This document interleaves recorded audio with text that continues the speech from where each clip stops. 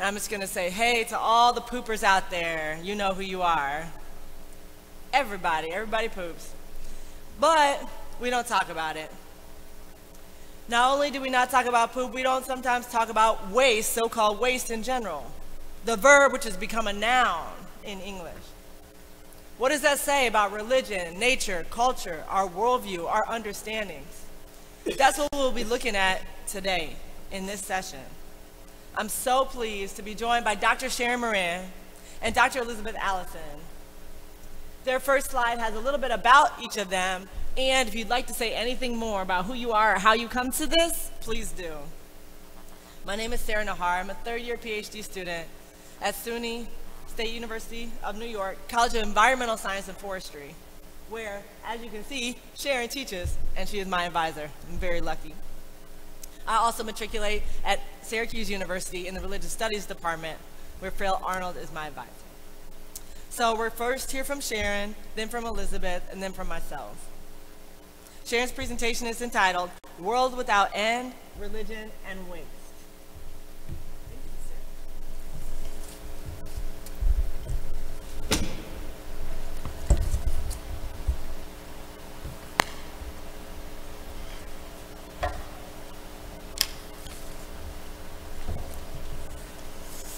Okay, the trick for avoiding the booms is having this tilted down, and we're gonna roll. Okay, so our session is all about religion and waste, and generally, waste is the thing that's discarded, left behind, and unwanted. Our 3 talks today are about things literally thrown away by people in Bhutan, about shit people poop out everywhere, and my talk about the waste that you are once you're dead, corpses. Please consider this a quick content warning about the topic, but if you haven't already been thinking about corpses in space, then you may not have been to the sessions here at this conference this year.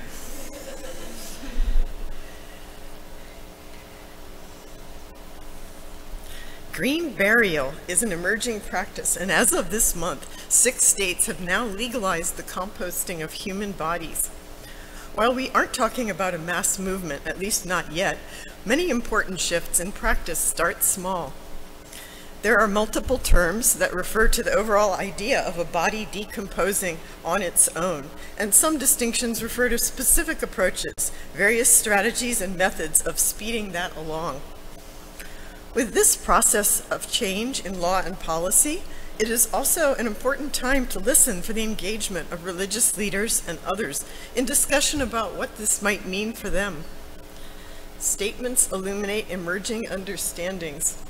Religious communities may shut it down, or they may respond to this invitation for engagement or re-engagement with the planet, or both. The pace of change has been very quick. These legal shifts have all happened since 2019. During that time, we've had the pandemic, and in the US alone, that has meant 1.1 million deaths, more people dying at once than ever before. A main thing that religion does for people of faith is explain life and its end, death, and whatever comes next. So this topic is urgent for people to understand, especially here in this gang of religion, nature, and culture people. So here's one measure of the rapid change in attitude. A 2021 survey measuring people's receptiveness to green burial showed that 11% of those queried were interested in natural decomposition without a casket, whereas just a year prior, that number was 4%. Last night, Winona LaDuke made a comment about the insanity of consumer society, and burial certainly illustrates this. The average cost for a funeral and burial in the US today is upwards of $8,000, and it's no surprise that there's a steady market for burial insurance, since folks are loath to saddle their family with these burdens once they have passed. That survey that I just mentioned was conducted by the Professional Association for the insurance people who sell that burial insurance. The typical practices used for the deceased today in this country are phenomenally resource intensive. Burial of bodies uses open land, often in perpetuity, making it spatially intensive and requiring constant maintenance of grass and moor. The institutional arrangements for that often fall apart, especially with a mobile population that relocates frequently, and derelict cemeteries are a frequent challenge across the country. The main alternative to burial is cremation, and while it may consume little or nothing in terms of land, this process requires large quantities of fossil fuels, about 30 gallons, and once combustion has taken place, more than 500 pounds of carbon dioxide has been produced, and this is for a single body.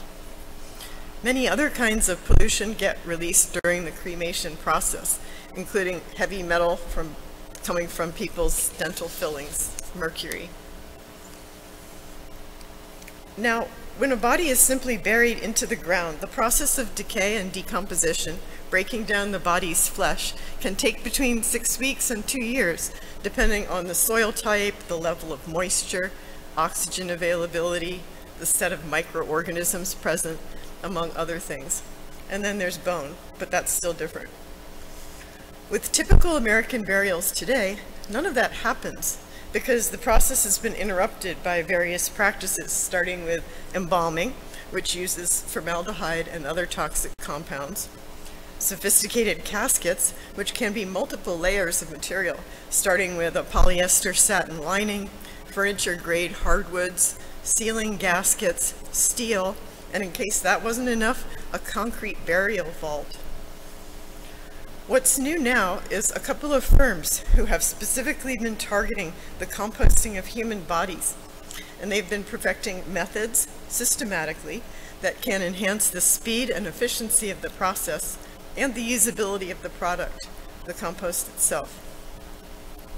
One group doing this is called Recompose, and it's in Seattle, Washington. Much of their methods development was done by the founder and CEO in connection with Washington State University, Katrina Spade. She's the tallest person there holding the plant. She says, people want an option that aligns with the way they've lived their lives. They care about climate change and they want to leave a legacy that gives back to the earth. Another one is called Return Home, and this is the CEO, Mika Truman, saying, we shouldn't get airy-fairy about composting. Bodies are just squishies and hards. And he's standing there in his facility in Auburn, Washington, and you can see the first step in the unit is at the very bottom, and that's the wood chips, which form the foundation layer that the process starts out on. And here's another company called The Natural Funeral, located in Lafayette, Colorado. And the director says, composting itself is a very living function, and it's performed by living organisms.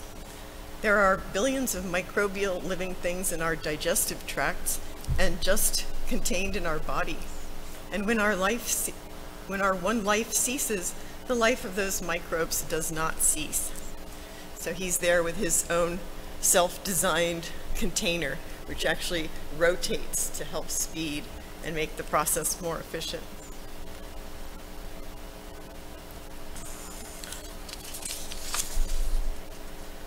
Now I want to quickly turn to some religious perspectives. First, we'll start with the statement of the executive director of the New York State Catholic Conference, as our state was considering legalizing human compost a few months back. He said, human bodies are not household waste, and we do not believe that the process meets the standard of reverent treatment of our earthly remains. He continued, throughout human history, and in every culture, the disposition of human remains has followed a variety of rituals, but always involving internment or cremation. The process of composting is associated with the sustainable disposition of organic household or agricultural waste to be repurposed as fertilizer for gardens or crops. But human bodies are not household waste. They are vessels of the soul. Just as church teachings prohibit the scattering or dividing of cremated remains, it would not permit the spreading of composted human remains commingled with other organic matter to fertilize a garden. And that photo is of an ossuary in southern Poland. For Catholics who share concerns regarding care for the environment, numerous Catholic and other cemeteries in New York offer green burial areas that do not involve embalming, concrete vaults, or traditional coffins.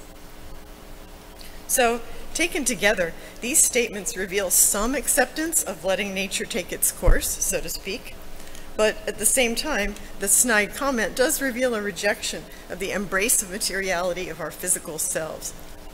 Still, I'm intrigued by his talk about human bodies as vessels of the soul, because this seems to invite the next step. Once the soul has moved on, doesn't it seem that other dynamics might now begin? His comments show a clear resistance to the idea of diminishing of bodily integrity. And still, he closes with a celebration of natural burials. Taken together, his comments reveal a complex engagement with the materiality of human composting, and this is important looking forward. From my first explorations of this new project towards some other religions, including different parts of Judaism, there has been both blanket acceptance and also rejection, as well as sophistication in interrogating the materiality, spirituality, and integrity of these processes. These photos of the inside of Recompose help to underscore the fascinating layers of symbolism that are present here in this whole endeavor. Because I think probably all of us were in shopping malls at some point during the 1990s, and that hexagonal plastic surface kind of reminds me of something I saw while White Snake was playing on the music. So, in closing, what becomes of our bodies involves lots of material facts and details, but people's cosmologies tell us what it means for them. Changes and choices shift opportunities for revisions and deeper engagements. Religious leaders may respond to this invitation with more clear articulations of how their faith views the end and whatever comes next. Thank you.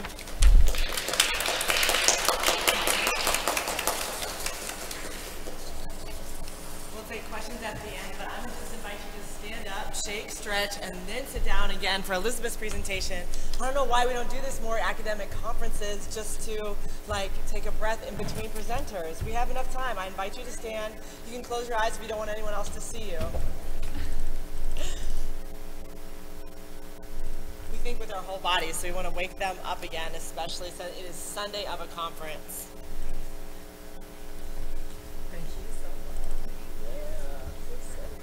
All right.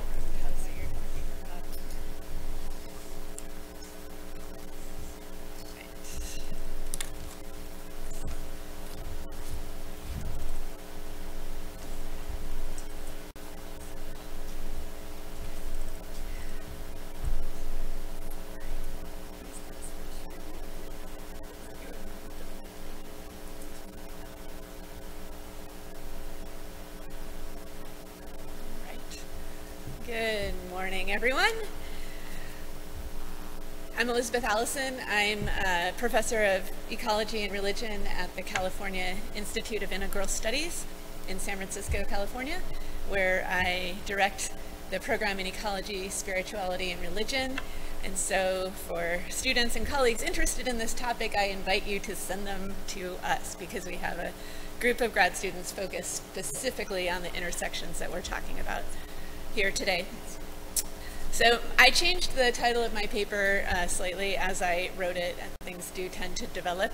It's now called Wasting Shangri-La, Colonial Logics of Waste Production and Religious Refusal. As I was waiting for my plane on Thursday, just a few days ago, I opened a social media app on my phone and I saw the face of a suave Bhutanese movie star framed by wispy white clouds, his stylish hair blowing in the mountain breeze. And rather than extolling spiritual platitudes or a get-rich-quick tip, he was expressing his fervent hope and prayer that Bhutan would become a zero-waste country. In the video, he asserted that this goal was possible, and he believed Bhutan would achieve it. He invited the watchers to join him in this reality. And indeed, Bhutan has set the audacious goal of achieving zero waste by 2030. The video, transmitted through sophisticated communications technology, of course, demonstrated an ontology and epistemology wildly at odds with the colonial logics of waste production, which I will explain. The dominant technocratic perspective around waste assumes that technology and proper management can solve environmental dilemmas. In this paradigm, waste and pollution are necessary byproducts of industrial political economies of capitalist-intensive production. Technological infrastructure and practices are then required to manage, contain, and transform pollution, as we already heard about actually, further enclosing and appropriating land, water, and air for sacrifice zones that serve as sinks where pollution is sent away. And I think we're all familiar with this process of having something, discarding it, and it goes away. It goes to the landfill, right? As opposed to a more organic cycle of decay and growth, material decay, and regeneration, basically, which we also heard about already. And so this critique arises in the field of discard studies, which examines the social dimensions of waste, and that's the context for my paper here.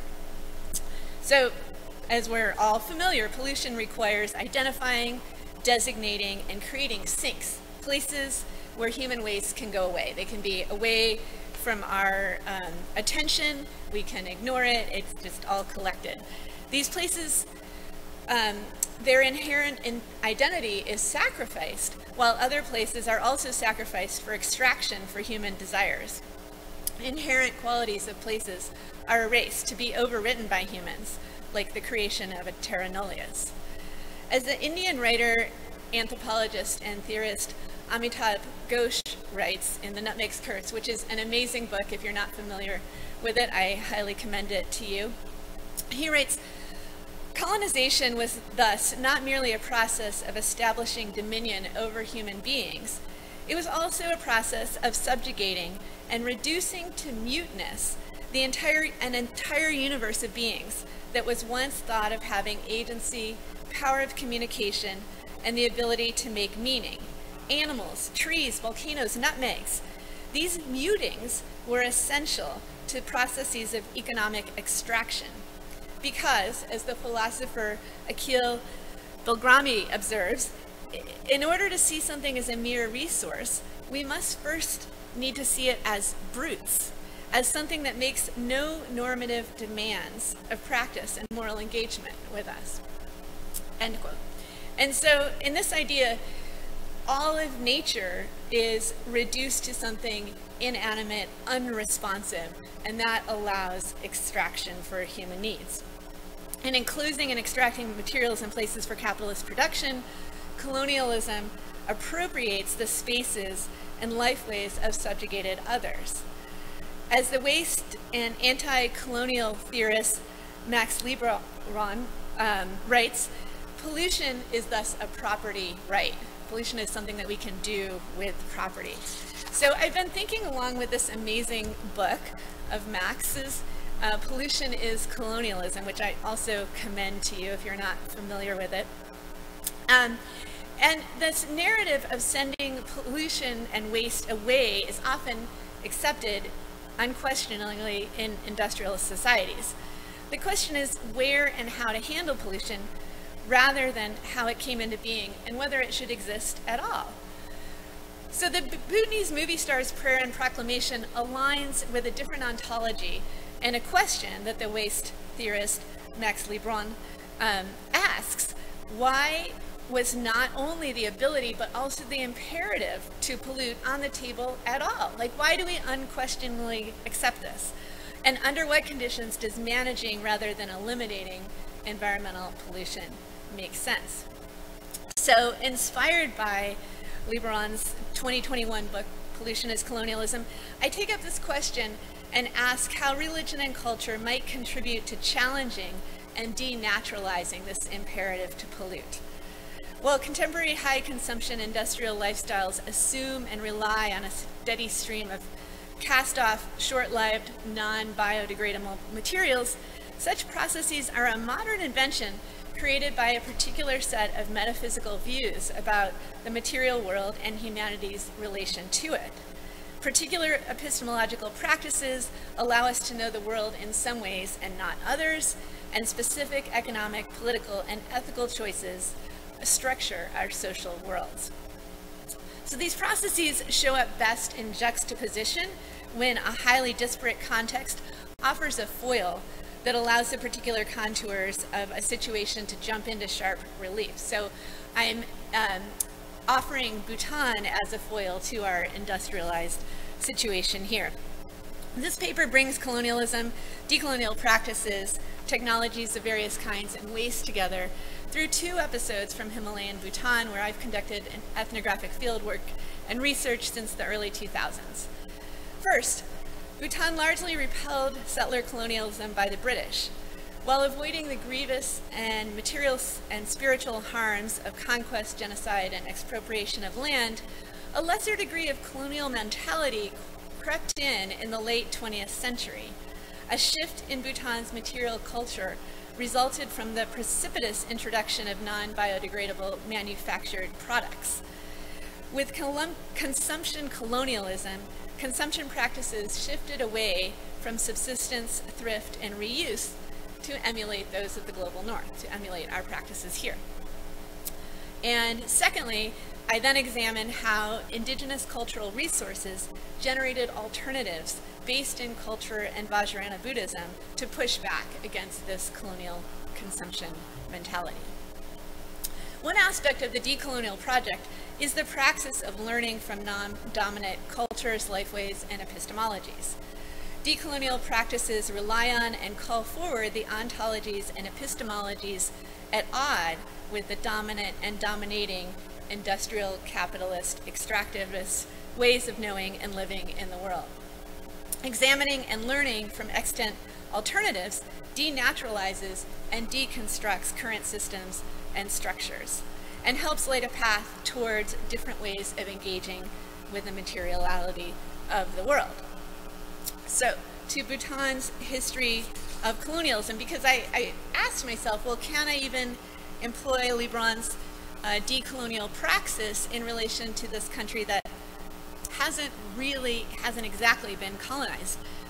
Settler colonialism never gained a foothold in Bhutan, although during the 17th century age of colonial exploration and expansion, European visitors arrived in Bhutan seeking to spread Christianity across India and Asia and looking to reestablish connections with apocryphal Christian communities in Central Asia that they believed were there. Portuguese Jesuits arrived in 1627, offering assistance from the Portuguese government, which the ecclesiastical king, the Jabdang Namgyal, Nawan Namgyal, who had united much of Bhutan, refused. British explorers made incursions into Bhutan in the late 18th and early 19th centuries, and skirmishes with the British chipped away at Bhutan's territory along the southern border. So much of the low elevation Himalayas around the southern border of Bhutan with India were ceded to the British, which eventually became India. But colonizers did not establish permanent settlements in Bhutan. Sir Ashley Eden's travels in Bhutan in 1863 led to the classically colonial assessment of, quote, a country in which there is no ruling class, no literature, no national pride in the past or aspiration for the future. There is, as a matter of course, no reliable history and very little tradition, end quote. That was in his report to his superiors. But the history and tradition were illegible to him.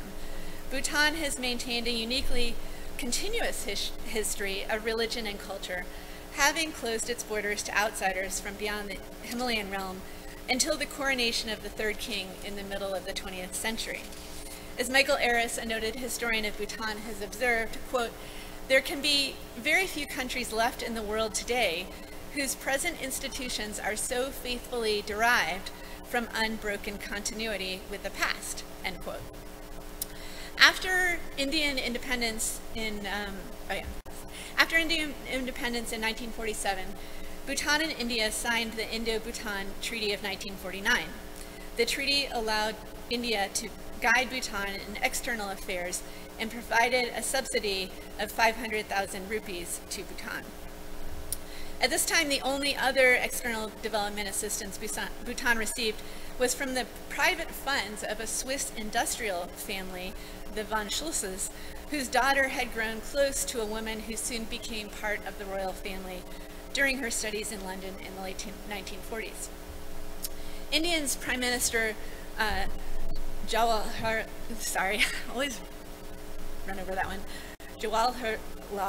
Nehru visited Bhutan in 1958, initiating a period of modernization through national road construction, creation of a postal service, and establishment of secular education with Indian support. Here he's seen riding on a yak.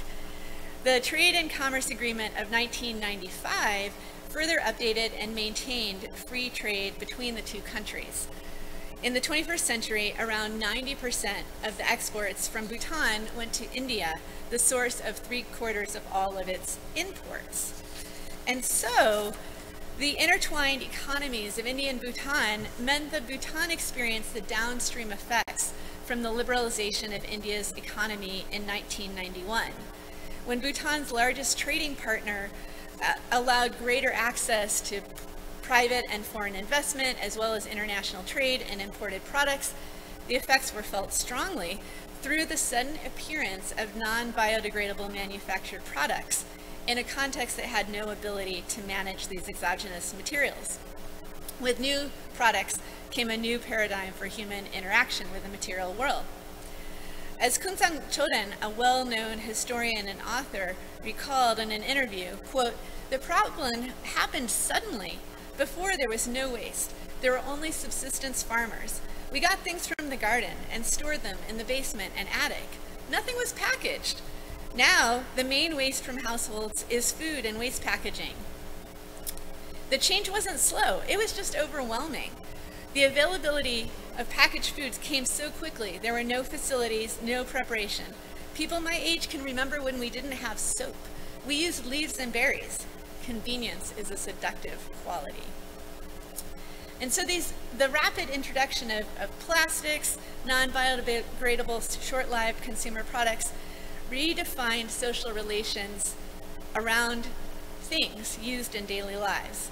Detritus from manufactured products was exogenous to the biodegradable circle of organic life, and it lacked qualities to inspire either care or revulsion. Much of it was abandoned in forests and waterways. A report from the Royal Society for the Protection of Nature said that the Bhutanese had become, quote, voracious consumers by the early 2000s. The Society for the Protection of Nature further wrote, quote, This has led to a change in the type and quantity of waste generated at the individual, household, institutions, and community level. This consumerism has crept rapidly into society that has its origins in the rural traditional way of life. The needs and wants of the Bhutanese have changed from basic food and clothing to hi-fi packaged foods, fashionable clothing, household items, and entertainment, end quote. This implosion of plastic bottles, disposable products, colorful plastic packaging colonized minds and practices of daily life with their seductive ease and simplicity. This contrasted with the goods produced in the artisanal manner called zorig chusum that call forth concentration in their production and appreciation in their use. In previous centuries, nearly every item needed for daily life, from baskets to clothing to buildings, had been attentively elevated to an art form, feeding the need for beauty as well as usefulness. These traditional arts and crafts were codified into the, quote, 13 traditional arts and crafts, end quote, also called zorig chusum in Bhutanese, in Dzongkha, the language of Bhutan. And they were believed to have been established in the 17th century by one of the rulers who was also believed to have a sort of divine right of kings. The 13 traditional arts and crafts are drawing and painting, sculpture, paper making, calligraphy, iron casting, construction, so buildings, masonry, carving, wood turning, blacksmithing, gold and silver smithing, tailoring, including embroidery and applique, and weaving. And so here you can see some of the products that were made for daily life that are really beautiful and artisanal. In defining the production of daily necessities as art forms, the focused attention and concentration required for their creation comes to the fore, mirroring contemporary findings of cognitive science, showing the benefits of concentration to a stable and content mind. In addition to connecting villagers to their past and to their religion, the emphasis on artistry created cherished objects which villagers established relationships with over time. Household items were created with mindful, focused attention to be beautiful, durable, and organic, representing and responding to the ecological conditions where they were created. Durability was prized over disposability. And then items that ceased to function as intended could safely be returned to the forest floor to become food for other beings. Artisanal household products could then become nutrients for medicinal herbs, animal fodder, and forest products as they decomposed. So the industrial, as I said at the beginning, the industrial production and consumption paradigm assumes a unidirectional flow of materials, from raw materials to finished products that will eventually be thrown away when the end of their useful life is reached. The idea that materials require human attention only during a portion of their lifespan contradicts the persistent nature of many materials. This unidirectional paradigm of disposability and obsolescence contrasts strongly with Bhutan's previous closed-loop paradigm of regeneration. Bhutanese villagers engaged in many other practices of discarding and revivifying materials, including thrift, refashioning and upcycling, sharing, composting, decomposing, making offerings, gifts, and ritualizing. And so in the 21st century, Bhutan began to wrest the narrative of waste away from this technocratic paradigm that had resulted in so much litter and waste around the country, back toward a paradigm that was more consistent with religion and culture.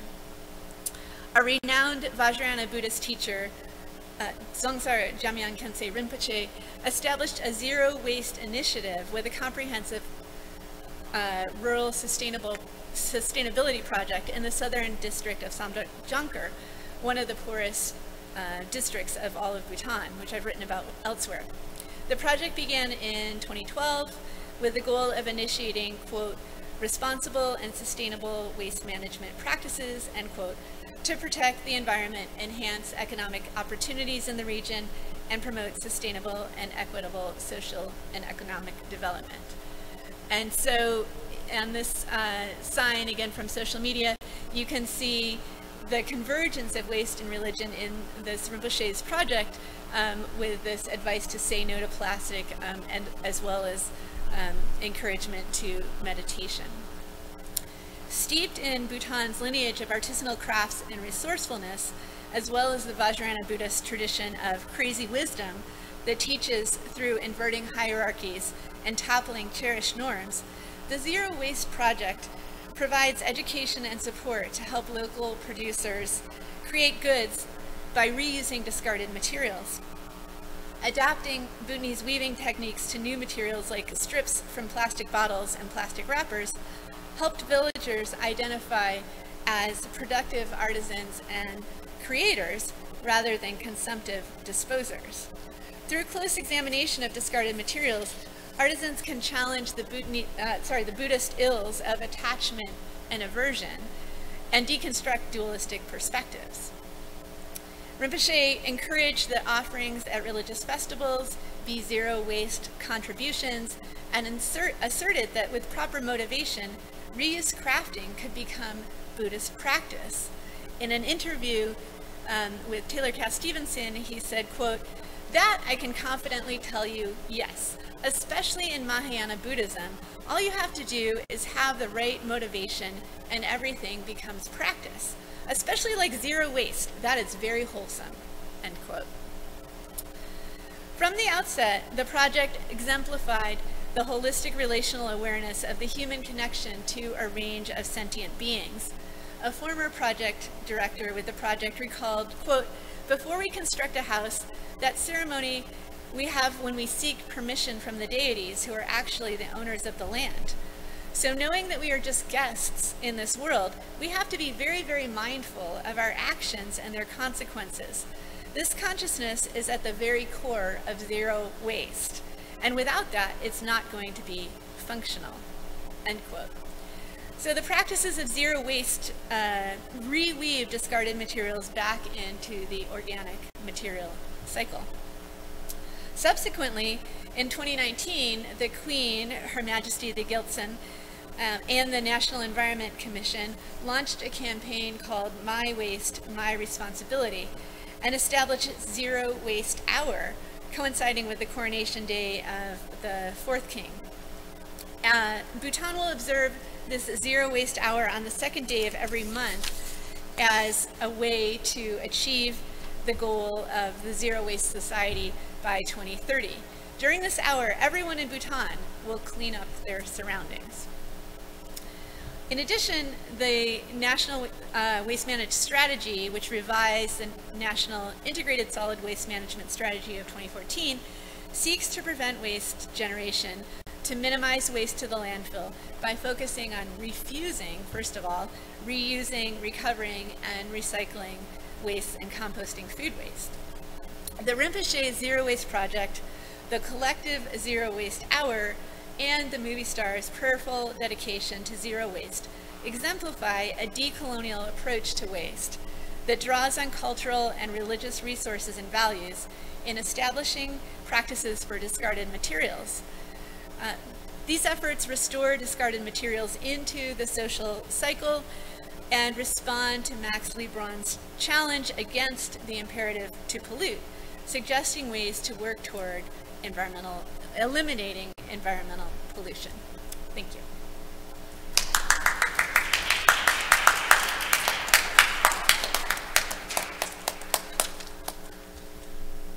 Once again, I invite you to just take a moment to stand, stretch, and if y'all would like to come over here, you're more than welcome to. That way it's going to be easier for us to have a conversation with you afterwards. That would be lovely. But yes, we're one more paper presentation. For those of you who've just arrived, we heard first about human composting, or at end of life, different religious understandings that take us further or closer to ways that we biodegrade. And then, as you just heard, about a particular context and how they're wrestling with these issues and what it means. We'll just wait a little bit. So yes, let people liquid in, liquid out. This is what it's all about.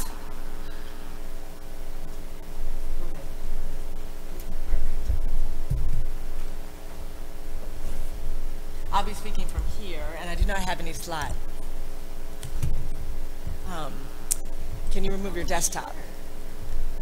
Bring the mic closer. Okay, yes, we are on now. Not that far, not that close. Okay. Is that too much? All right, fantastic. Great, yes, please say hello to your neighbors. This is great, you're good. We'll wait for Sharon to get back. Yes, thank you for being here.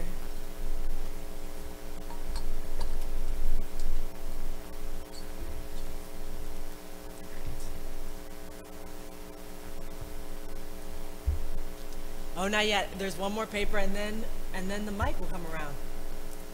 Is that all right? Can we just give a round of applause to all of our tech people who've been working so hard in the back all weekend, hooking us up, connecting us to the live stream. Hello for all you who are still watching on the live stream. Thanks for tuning in.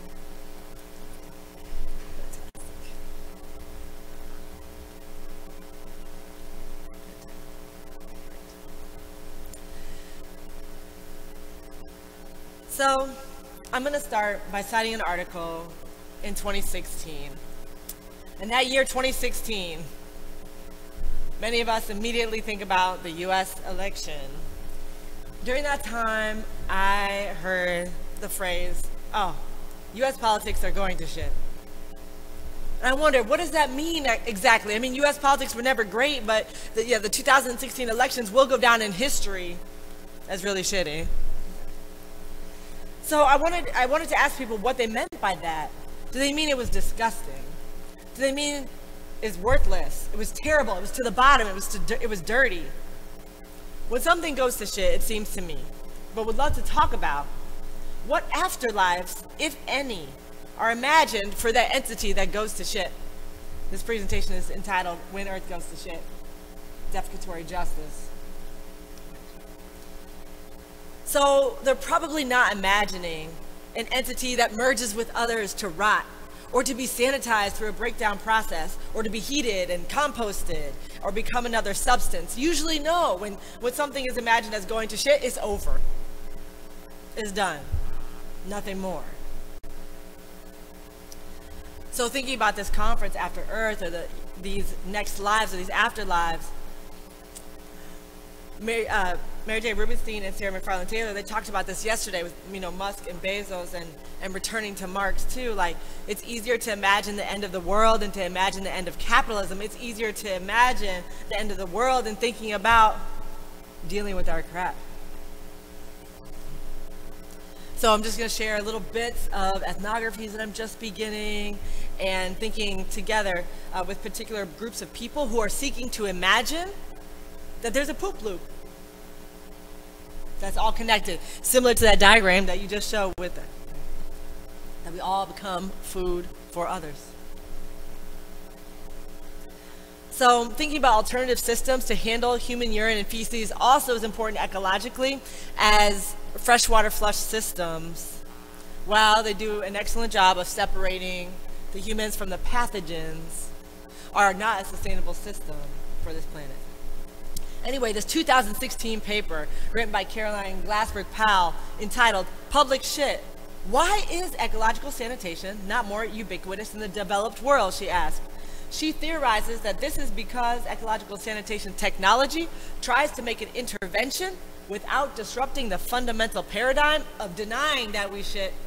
That is what leaves us in the trap. We deny that we shit, Glassberg-Powell says. Vast water infrastructure is used to convey our excreta from the cities to, quote, nature. Our feces are not viewed as resources, but instead seen as waste and nuisances to be disposed. Ecological sanitation fundamentally questions this idea and serves to reconnect feces with agriculture. And two forms of research have emerged to address this paradigm. One is a hypothetical life cycle assessment, and others surveys user interaction with EcoSan, and they're both trying to trace how do we address the conundrum that is happening around freshwater flush not being sustainable.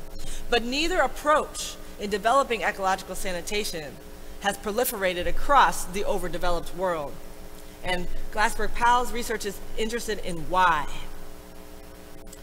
For her, this is because all of these approaches are firmly entrenched in a technocratic viewpoint of infrastructure and control, which simultaneously denies that we shit. So she takes issue with attempting to disrupt sanitation from within, the very paradigm that needs to be deconstructed. And unless we fundamentally acknowledge that our bodies are leaky, messy, ooze from every orifice, ecological sanitation will always remain in the domain of the hippies. We can see behind some of these technocratic viewpoints of infrastructure and control some impacts of Christian hegemony throughout. I won't go into many of those now, but that type of worldview produces a certain type of crapper. Thomas Crapper and the others. This denial has a lethal impact worldwide, which is one of the things that brings me to this topic. Without a willingness to talk about poop, it's difficult to address the sanitation crisis. This was documented also as they tried to address the AIDS crisis. Very difficult to do without being able to say the word sex. without being able to say the word shit or poop or feces. English doesn't have a really neutral term, although the etymology of the word shit goes back to simply to separate. Shindir. Right. So I'll use a variety of words throughout the paper. Please bear with me here. So, 2 out of 5 people, though, around this world do not have access to a safe way to urinate and defecate. And in the overdeveloped world, there's also a crisis here because of disproportionate water usage and toilet technologies have extreme environmental consequences, combined sewer overflows, and the algal blooms. But in much of North American society, it's considered impolite to talk about waste. And reclamation projects in academia around the body and embodiment, they don't often focus on the body's grosser, oozier, more mucousy-like stuff. Talk about the sexy stuff, right? So this has been somewhat overlooked. It's fun doing a literature review, really trying to find where have people talked about poop in the past. Furthermore, again, the Christian hegemonic religious public's general discomfort with focusing on what is produced by human bodies has further sidelined it. And even in movements like food studies, the radical intersectional way of trying to understand how we're a part of these food systems, the emphasis is on the political economy of food until the point of consumption by the human. So what about the back end of food studies? In addition to kind of a collective denial or desire not to focus on that, there's also some structural oppression that permits the separation politics and infrastructure, and some religious concepts beyond Christianity around purity, danger, to use Mary Douglas' phrase, and wanting to think about what pollution and to make sure that that is separated, not only in a non-ultimate way, but perhaps an ultimate way, has given us an inability to wrestle with what is still here with us. However, some religion self-understanding is helping people cultivate awareness, acceptance, and connection to all that is, was, will be. So I just want to make a nod here to Judaism and to the Haudenosaunee, and then I'll focus a little bit on some Mennonite and Catholic liberation ecologists through this lens of defecatory justice. Defecatory justice is a framework that examines the power dynamics at play when addressing the global sanitation crisis as a religious and climactic issue, and it cares about the people involved, the poopers, as well as the nutrient-rich material itself, the poop.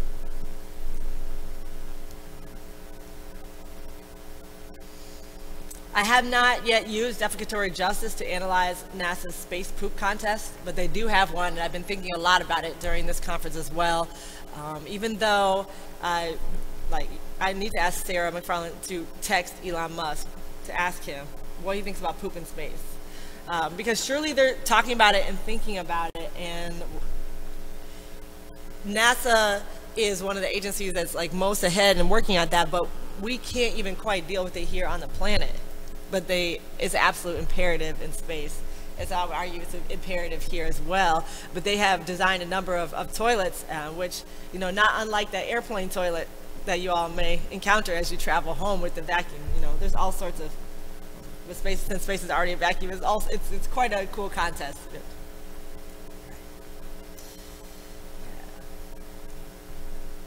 So, for the first example of religious connections, there's an etymological connection between the word bowels and compassion in biblical Greek. And so when sometimes compassion is translated from Greek to English in the text, it's to be moved in the inward parts. Or these questions about gut feelings and connections to our minds and how our guts make us move in the world, and how the movement of our bowels signifies life force.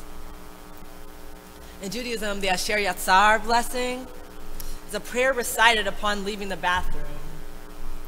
It's part of the prayers that come, or the blessings that are generally offered upon waking up. So the first moment that the eyes open, the first moment the feet touch the floor, and then pretty soon the bathroom blessing comes. That's often the progression, if you're regular, But this blessing, blessed are you, Baruch atah Adonai Eloheinu, right? Adonai our God, ruler of the universe, who has formed humans with wisdom and created us with openings and hollows and tubes.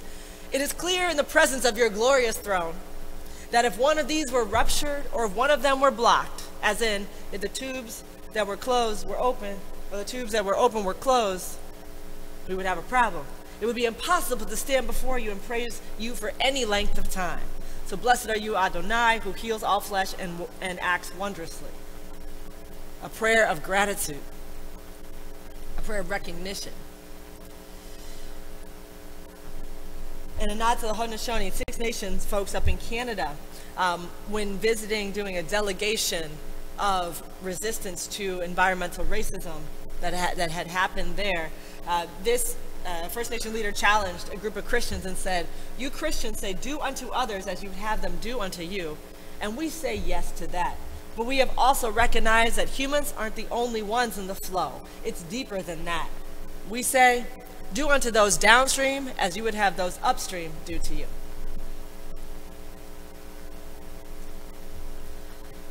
North American Mennonites, many of whom are descendants of 16th century separatist movement of the Radical Reformation, have a prevailing pacifist theology and praxis. And so, as the Mennonite Central Committee, their Sustainable Development and Relief and Disaster Response group, published just last year a picture of a woman on the front of their magazine called The Commonplace, holding a bucket full of cow dung on her head. She had a big smile on her face, and the quotation was about the ways in which she was using this dung to create biofuel. This is the first time in the research that I have done where we see poop on the front cover. It's not human, but it's cow. And there's a recognition that there's a cycle here that can be very useful towards circular economy.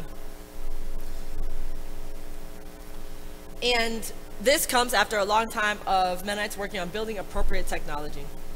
So an intervention, while not having built many composting toilets, many groups around the world, including Mennonites, have built latrines. So there's been some connection around this question of sanitation, but still with a more European American model about how to simply contain feces and urine rather than reincorporate. However, with this December 2022 Commonplace publication, poop has now entered another level of the conversation. It's only February 2023, so don't know where that's going yet, but stay tuned. Also, another Mennonite pastor I want to highlight, Rihanna Isaac Krause, works on these questions from the pulpit. Speaking about the great feast and banquet that was a parable within Jesus' message, Rihanna preached a sermon, The Great Meal, Then What? In it, she helps people think through the holiness of the digestion process, how food is interacting with microbes. Rihanna integrates this conversation within a broader framework of watershed discipleship and environmental ethics, thinking about the ways in which we as human animals have an opportunity to not double deplete our watersheds. Most animals take in food from their watershed and they poop and they return any excess nutrients to that watershed. But given that we as humans are eating from many different watersheds and then flushing it towards another watershed, usually via river systems and wastewater treatment, etc., we double deplete. What might be the process, she asked, in watershed discipleship if we figure out how to return our excess nutrients to that space? She further, in other of her work, invites people to think about dealing with poop as grief work. I mean, that's the old you, she says. It's what's come through you. It's what you're leaving behind. She also engages youth, asking questions to them like, will there be poop in heaven? Why or why not? The youth begin to think about their conceptions of what is beyond what they can see, feel, think, hear, smell, taste in this space, in that particular cosmology. She pushes even further, asking a time-honored question that was debated by many theologians way back in the day: did Jesus poop? What does it mean to be human? This is a big question of Christology, interacting with Greek philosophies around how the body uses energy, as well as other Mesopotamian area philosophies on what it means, again, to be human. Finally, I'll sum up. She says, if, as most Christians profess, God loves life on this planet, and if that life is in peril, then our theology will need to reflect this. We are called, after all, to minister to the sick, and millions of people around the world are getting sick because of poor sanitary conditions. And the most compassionate way to help the sick is not only treat the symptoms, but also change the structures that sanction sickness. So here we're seeing some ways in which this is combining with an understanding of mutual aid, another strong Mennonite value, as well as challenging the violence of our system that has separation politics, not only of us from the consequences of our actions, but people from each other. So that's the last piece I'd like to speak about, is the challenging violence aspect and the pacifist aspect. And how defecatory justice, I'm reading that this is a defecatory just response, because it is looking at a way to connect issues of climate change mitigation and adaptation efforts with nonviolence projects. And this is particularly important because climate crises, as we know, are seen as intercommunal conflict accelerators. Furthermore, as we have seen around the world, and just yesterday I got alert about there's another cholera outbreak. Not dealing with our shit has lethal has consequences for public health, and so as a climate change adaptation, the shift will need to happen, and it's not simply a matter of reinventing the toilet Bill Gates style, which is again a very technical response, highly technical machines, but simple ways of reintegrating safely both urine and feces, which are actually two different substances. Urine being quite clear, can be reintegrated one way, and poop another. So Mennonites are getting together to ask, who is downstream of us? What are they experiencing metaphorically or literally from our disposal-heavy society? And what does it mean for us to flush our discarded resources onto them? Furthermore, many refugees have left their homes because there's not access to water. And since Mennonites are concerned about preventing war and forced human migration, the solution to sanitation issues can not only be to provide everyone a flush toilet or expand a model based on the global North's underground system that requires a steady volume of water. Catholic liberation theologians, very much inspired by the Catholic worker tradition of nonviolence, anarchism, and personalism, as well as the permissions of Vatican II. Some of their reframes have involved working for solutions to the challenge of sanitation that come from those living at the margins, which is a similar way of reading the biblical text in liberation theology, looking for ecological solutions at those same margins. Because, they say, mostly focused on the work of Sarah Burnell and Sasha Kramer here of Soil Haiti. They say solutions that are accessible for people on the margins tend to work for everyone, whereas solutions that work for the center tend to be inaccessible or impractical for those living on the edges. So those who are the most threatened and marginalized human beings, they generally live in similarly threatened ecosystems.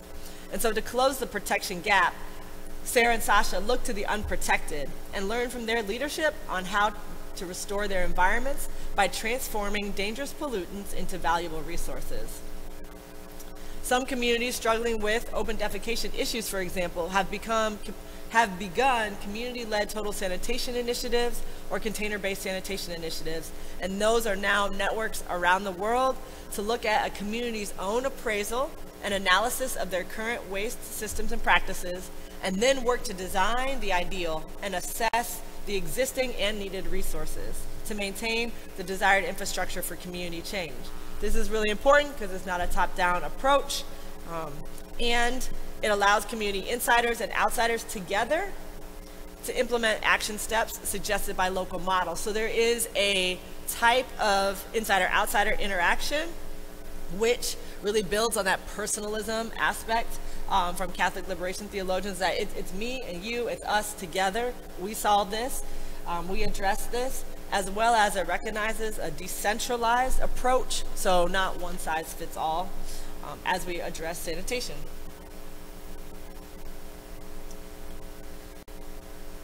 just want to give a shout out to Soil, which since 2006 has been operating in Haiti, and they provide household customers with access to safe, dignified sanitation. And they use a locally sourced organic cover material, and in this case, it's discarded resources from sugarcane and peanut processing. They use that in place of the water flushing, and then they use locally manufactured sealable containers for the solid waste. The buckets are collected weekly and then washed and recirculated. And each customer receives a ceramic loo that goes outside the bucket, and that also assists with urine diversion. The waste is then collected and then transported to one of Soil's waste treatment sites, where through heat and it is transformed in compost through a carefully monitored process that includes thorough lab testing. Then the finished compost is sold as an effective soil amendment. And plants grown in Soil's compost have helped reforest and stabilize Haiti's environment. And farmers which have used this compost have documented over 15 to 30% bumps in yield. So those plants in turn that the farmers plant provide nutritious organic food for people to eat and then excrete, completing the ecological loop. So this is one business model, and there are others around the world that are picking up on this business model. And innovation on this issue, however, it turns out in the United States, in many places, it's illegal, not entirely in rural areas. And there have been groups, therefore, that are beginning the work at the municipal code level to allow for experiments in closed loop sanitation. So in conclusion, some questions that I'm chasing through all of this. What cosmologies make it possible to create a freshwater flush system to start with? Back in like the 1880s, 1890s, there was this like close debate between the water closet and the earth closet. And the water closet just barely edged out. But it hasn't been forever since we've been pooping and peeing like this, just since 1880. But what happened at that moment and what is possible now? Again, through that maybe technological bridge. What cosmologies allow for other safe ways of reintegration? And so thinking with Glassberg-Powell, how much does our worldview need to shift in order for the large-scale tech to shift? Will the denial of pooping in the US ultimately truncate efforts? What are the possibilities for defecatory or excretory justice to be integrated with other food justice concerns and social and ecological concerns writ large? Can only animist or new animist worldviews allow us to really embrace ecological sanitation? Can normative religions only get us so far for the people who are thinking about this transformation? Or can the changing technology that refuses denial make us deal with our crap? Could that be a bridge to help us do the worldview shift needed to stop denying that we shit? Thanks.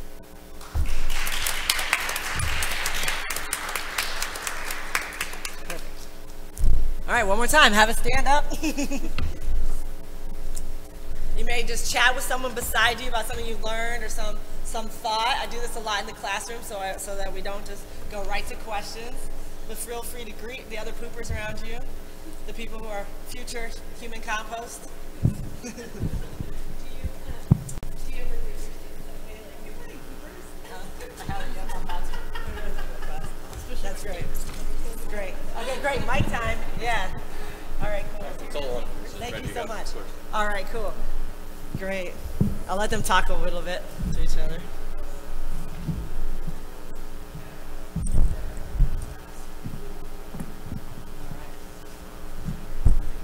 Fantastic.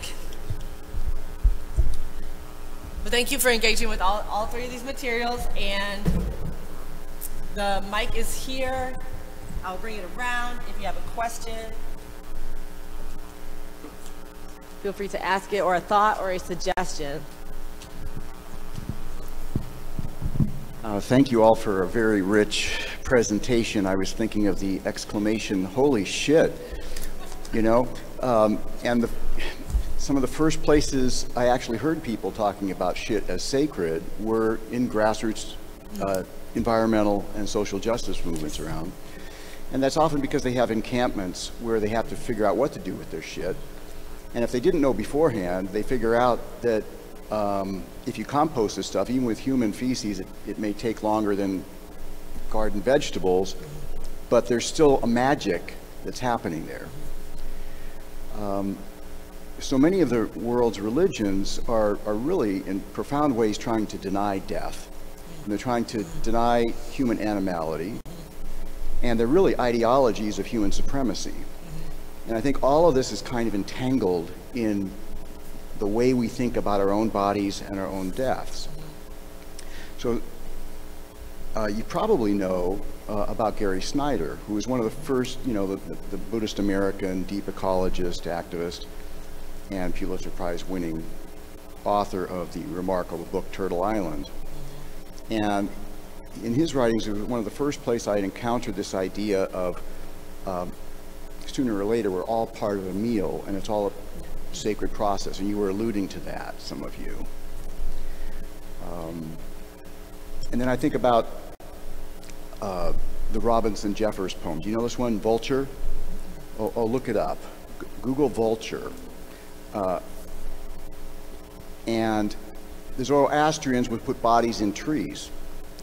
And the crisis of biodiversity with the decline of vultures in the Near East occurs with the hegemony of Islam in that area, which extinguished, for the most part, that kind of practice. Some Native American nations also let their bodies go in trees.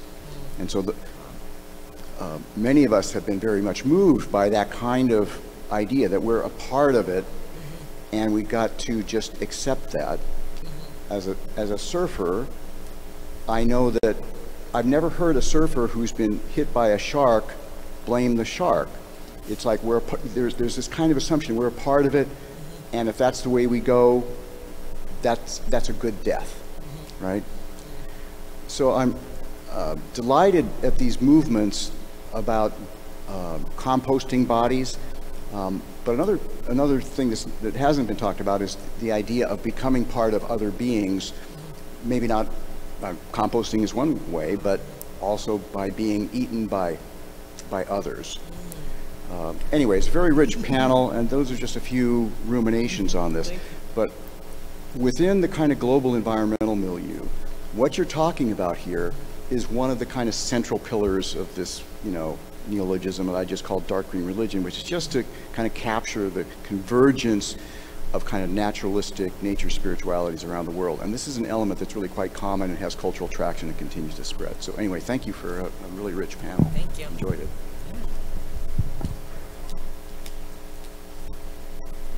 Just to add on to that, the Tibetan Buddhists have a tradition of sky burial as well. It's usually reserved. I was quite enchanted of it when I first learned of it as a younger person, and now I have more familiarity with death, and I have become perhaps less enchanted. But it's usually reserved for very high lamas, because it needs to be a sort of enlightened substance that's going up into the vultures with the sky burial. But there's a whole practice, I didn't get into it very much, but Vajrayana Buddhism tries to overcome aversion, especially to these substances that we don't like. And I think there's a Hindu tantric practice similar. And so one way to overcome that aversion is to be around and deal with dead bodies. And there are particular monks who are actually tasked with dismembering the bodies in preparation for sky burial.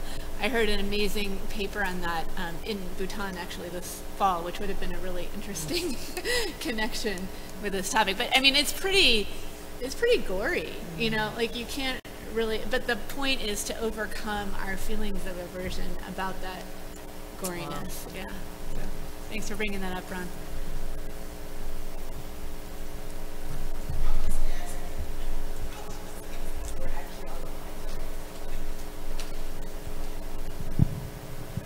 Good morning, panel, and thank you so much. I am very excited about this conversation about waste. I wanted to ask mainly, how do you see, in other words, all of you in a different way said that the problem is the embeddedness of our practices when it comes to ignoring waves. How do you see, or what types of interventions, I should say, do you think are possible when it comes to religious groups, both in terms of their intention to intervene, but also kind of an intervening in the ideologies and the commitments and the truth claims that keep things the way they are?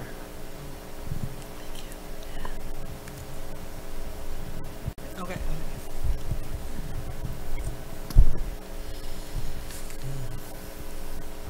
One intervention that I have been impressed with is when the sanitation crisis is talked about, there's often, the first thing on many people's mind is that there is open defecation.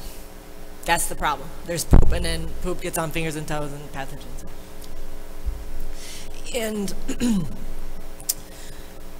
one of my interlocutors who had worked in Ladakh, Harpreet Singh, talked a lot about how in India before the British, people could go out in the morning to the jungle, have a walk, defecate.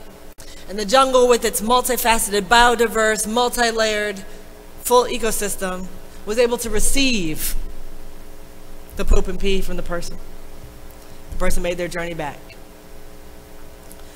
When the British come and chop down all your jungles, and then plant rows of pine trees, and you continue in your ancestral, rhythmic, healthy practice, all of a sudden, your poop does not decompose, and now you have an issue of open defecation. So the intervention that I hear people making is, the solution to the sanitation crisis is not simply more toilets, it's decolonization. And so by putting something that is often considered a half taboo public health issue, or in the WASH sector, very much in the central sector around violence, power dynamics, justice, and self-governance. That, while maybe not a worldview shift, is a discourse and narrative intervention that has been very meaningful. And so then also on the way towards decolonization or anti-colonial efforts, then let's not leave poop behind. That all of our body's processes are important as we get free. So that's one that I've appreciated, and she's coming from a Hindu background that also is addressing caste and addressing the impact of the ways in which people who deal with dead bodies and poop, which are often the same people, are often considered less than in society. So those are double, triple interventions that I've seen from her.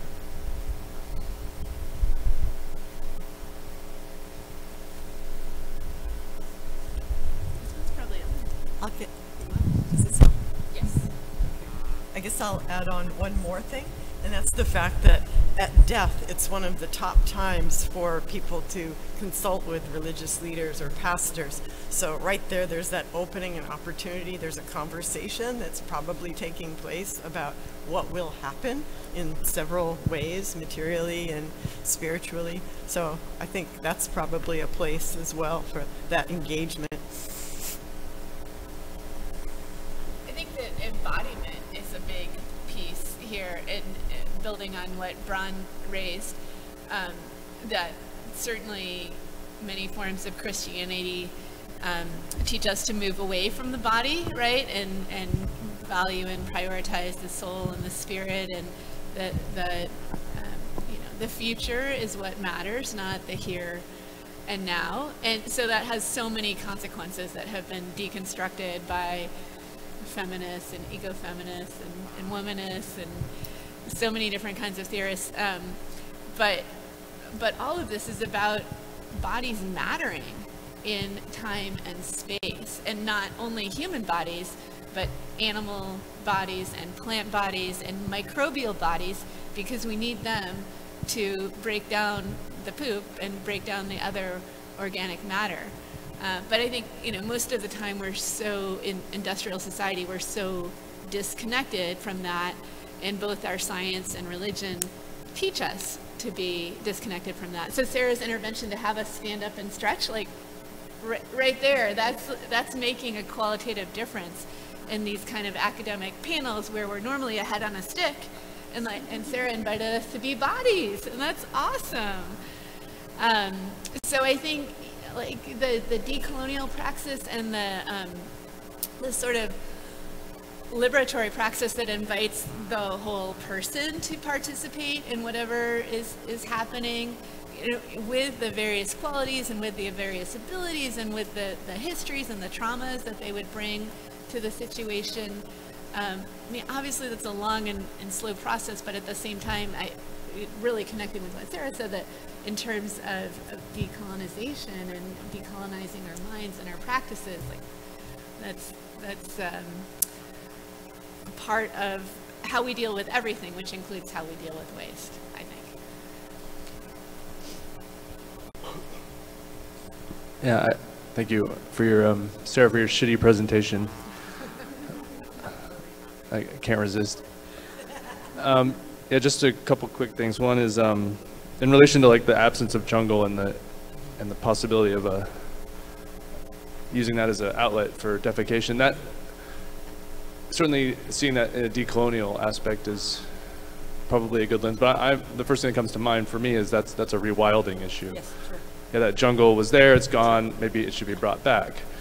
And so my initial thought to hearing a lot of this, that ties into my deeper thought, which Bron kind of brought up, but as a very avid outdoors person, I find that when I'm out, I have a very intimate relationship with my waste, but it's also very a liberatory relationship.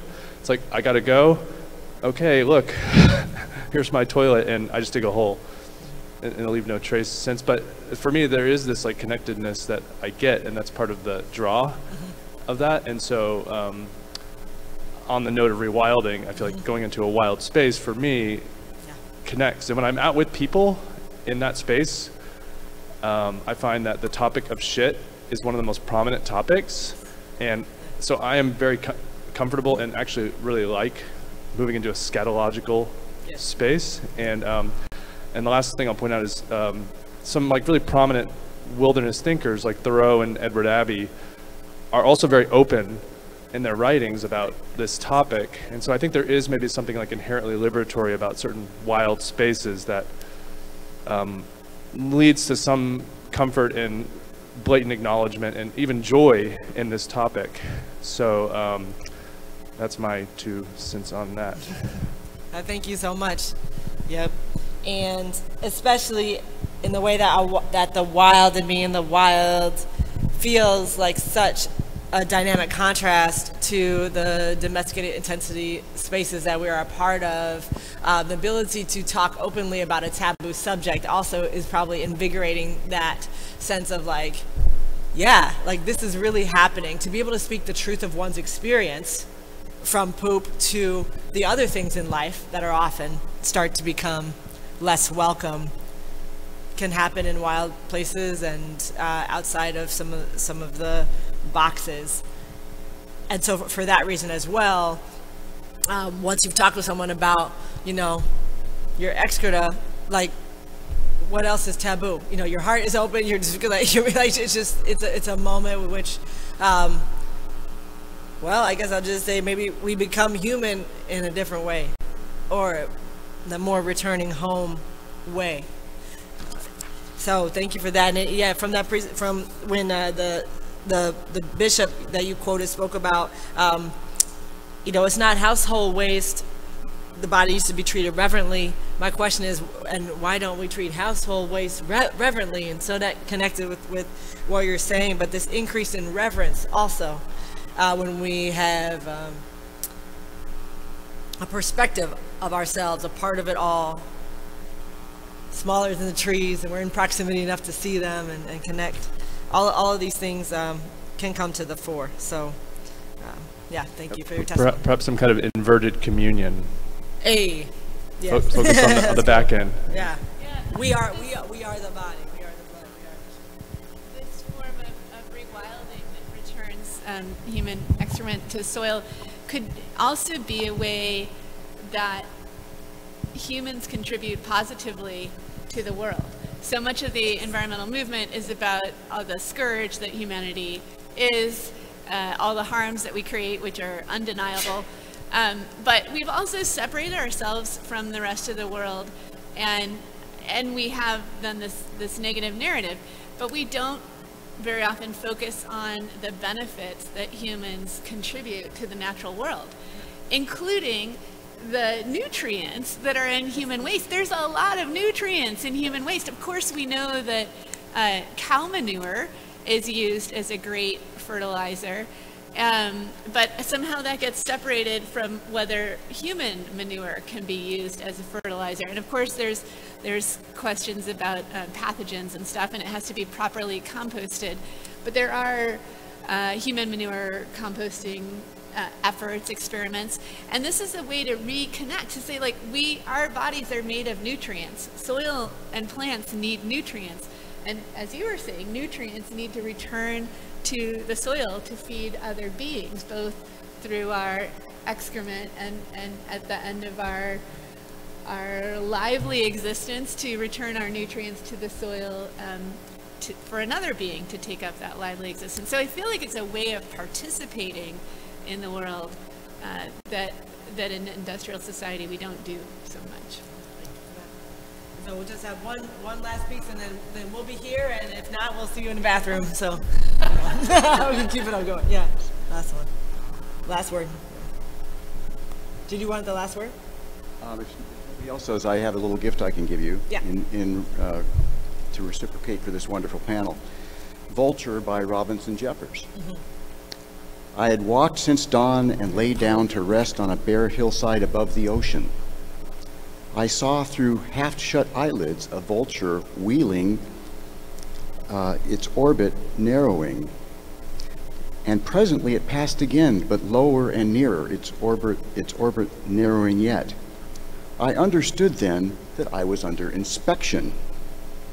I lay death still and heard the flight feathers whistle above me and make their circle and come nearer. I could see the naked red head between the great wings bared downwards, staring. I said, my dear bird, you are wasting time here. These old bones will still work. They are not for you. But how beautiful he looked gliding down on those great sails. How beautiful he looked veering away in the sea light over the precipice. I tell you solemnly that I was sorry to have disappointed him. To be eaten by that beak and become part of him, to share those wings and those eyes, what a sublime end of one's body. What an enskyment. What a life after death.